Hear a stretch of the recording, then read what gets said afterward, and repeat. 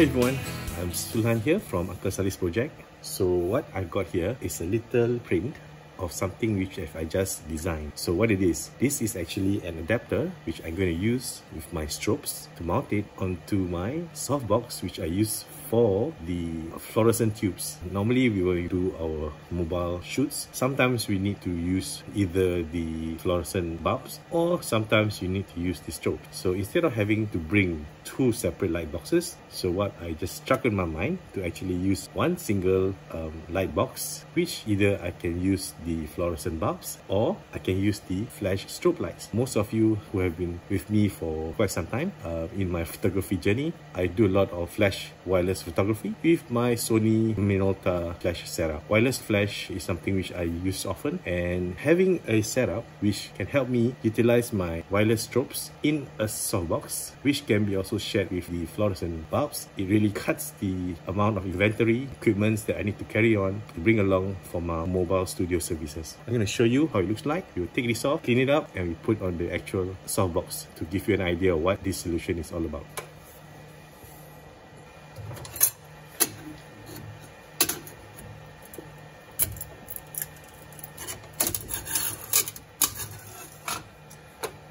This is what it looks like. I'll remove all the supports, then we'll see how it's used in the actual device. So this is the adapter that I've created, and this is where you're going to mount the flash, and this is where you're going to mount to the socket. So let's remove all the supports from the print.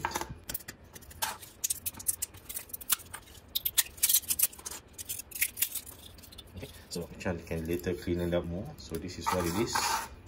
So this is how we're going to see how it works onto the light box with the E26 socket. This is the Sony Alpha flash, which uses the original Sony Alpha mount.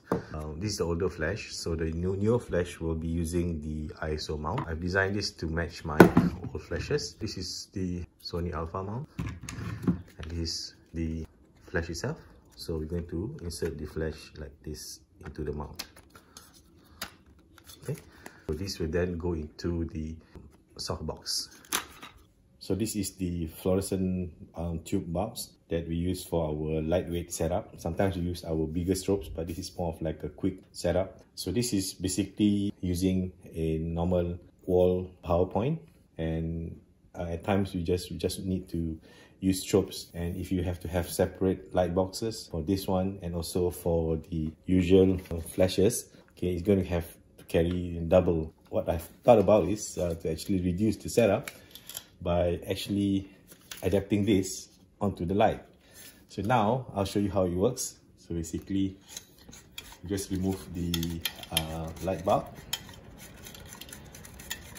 So you can see this is a E26 socket, and this is the flash which I have mounted to the adapter with the bulb ends. So how we're going to fix it, right? We can just mount it in here, and that's it.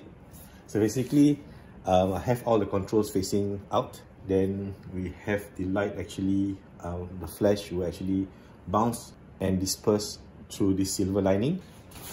And we have a soft cover which we will help to diffuse the light to give a very soft lighting. And yeah, we can have one or two of these for key light, then also some field light. And yeah, so this actually helps us to reduce the need to bring two separate light boxes, and we can utilize either the fluorescent tube and also the standard flash that we have.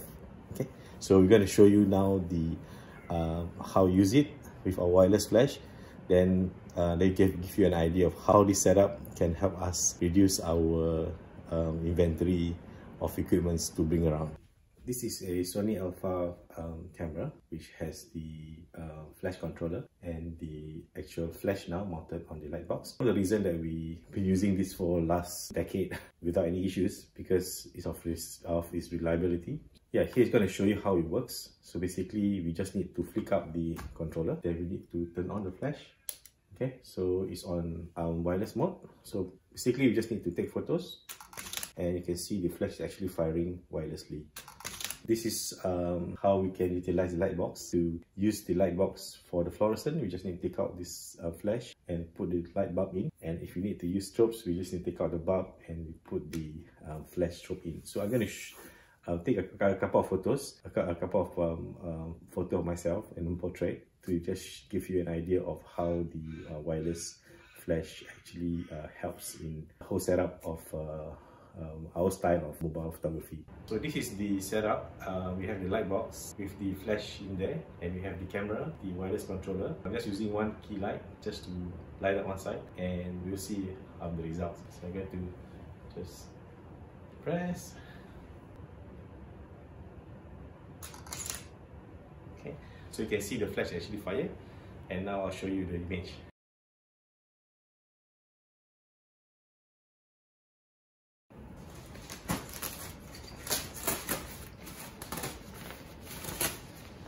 So you have seen it working.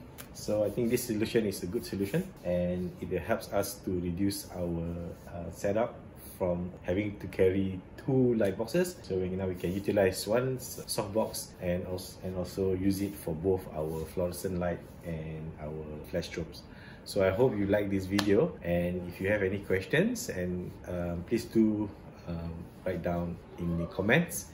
And I should be able to make the STL file available for those who are interested in trying out with the flashes. So at the current moment, I have it on the Sony Alpha older flashes mount. I might have it designed out for ISO mount in the near future. So thank you for viewing and coming to Uncle Sadi's project channel. So I hope you learned something, and yeah, so have a great day and take care, and bye-bye. See you.